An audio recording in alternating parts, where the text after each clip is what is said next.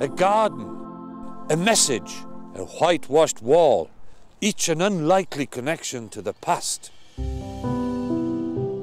The stunning botanical gardens at Dyffryn House were commissioned by John Corey to complement his new home. Renowned landscape architect Thomas Mawson completed the gardens in 1906.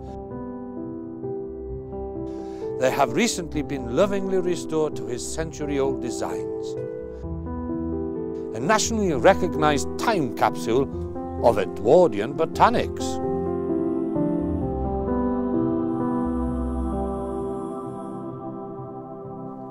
Not far from Dyffryn, in time and space, sits a historical landmark of international importance.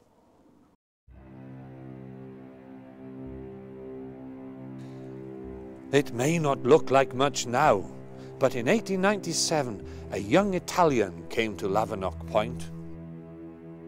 He was here to test his new invention. With disbelieving investors and the world's press watching, he struggled to heave his failing invention to the water's edge.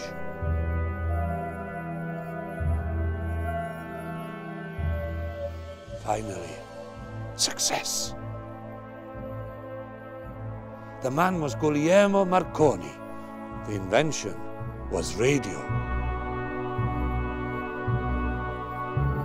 He had managed to receive a transmission across open water from Flatholm Island for the first time.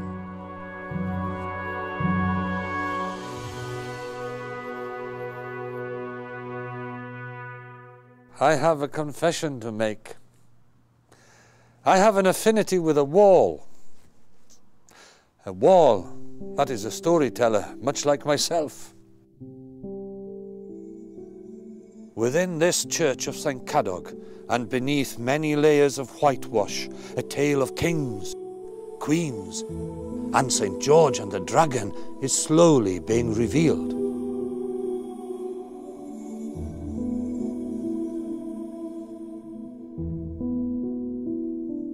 A sign of very different sermons told to an enraptured congregation 500 years ago. Earlier still, 1,000 years before monolithic rocks became Stonehenge. 6,000 years ago, the amazing skill of Neolithic man brought a 36-ton capstone here to Tinkinswood, thus creating a burial chamber to honour their dead.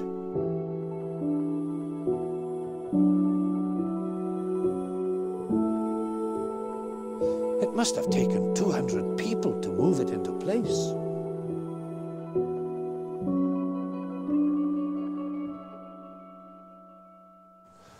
Stay after nightfall, and you may meet some of the ghostly inhabitants. Now, from ghosts to a mystery of another kind. Remember the tale of the Marie Celeste? A ship found deserted with tables set and meals unfinished? So too with Cosmoston. Life seemingly just stopped. There was not a trace since the Middle Ages. Rediscovered in the 1970s and reconstructed, it is now the most accurate recreation of medieval life in Europe. But the mystery of the village's fate still remains.